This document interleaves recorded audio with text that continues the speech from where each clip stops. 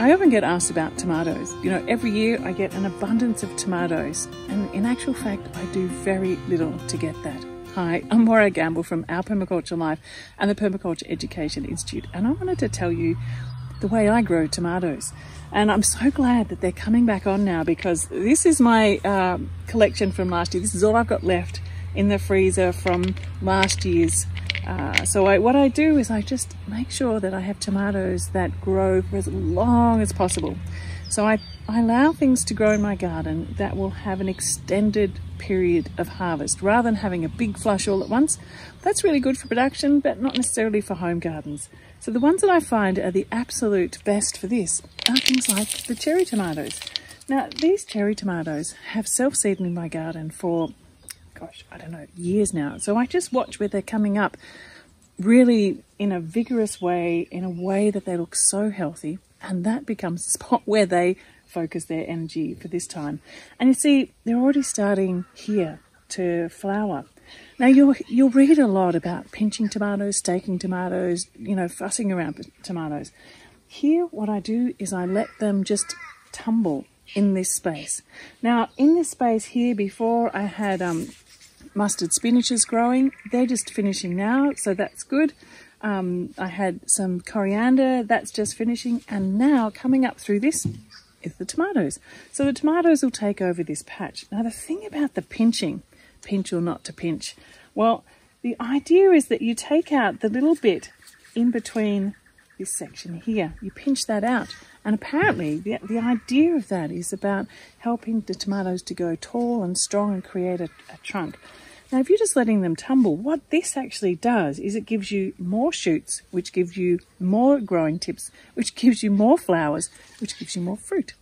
So if you're actually wanting to have a continuous supply of this sort of fractaling tomato plant in your garden, giving you ongoing tomatoes over the weeks, then this is actually a really good idea.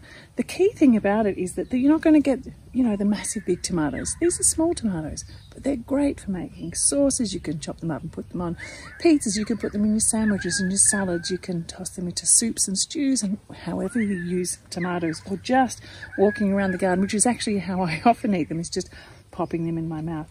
Now, the other thing about this is that there's often talk about too, well, you've got to stake your tomatoes because otherwise they're going to fall on the, you know, rest on the ground and get rot. Well, what I do is I make sure that the bush is dense enough so that the tomatoes themselves just kind of rest a bit like this, and you'll find that they're not touching the ground because they're resting on the next branch.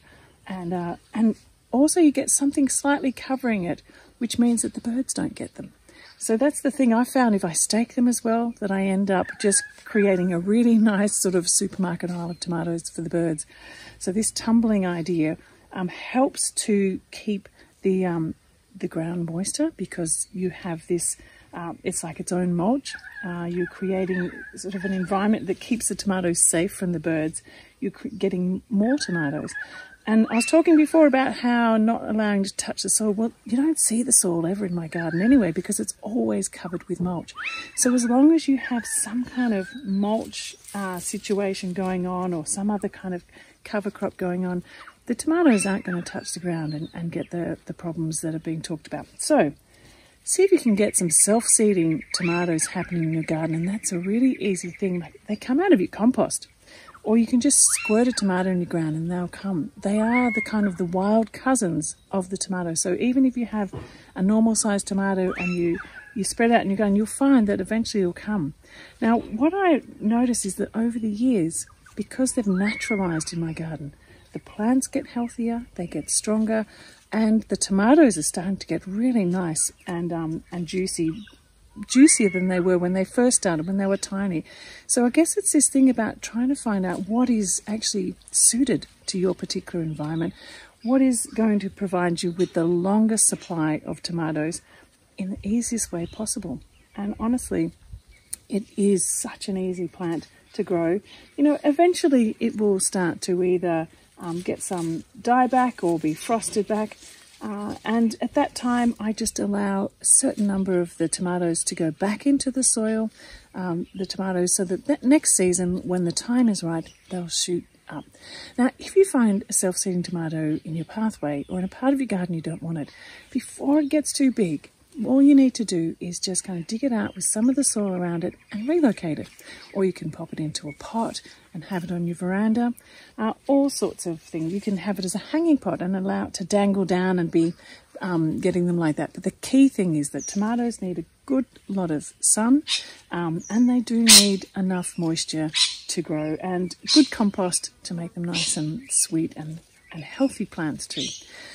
So I hope that helps. You know, really, it's just a lot of the things that I talk about in our permaculture life is finding the simplest possible way to grow the most abundance of food in a way that just kind of reads how nature is working, rather than trying to control it so much.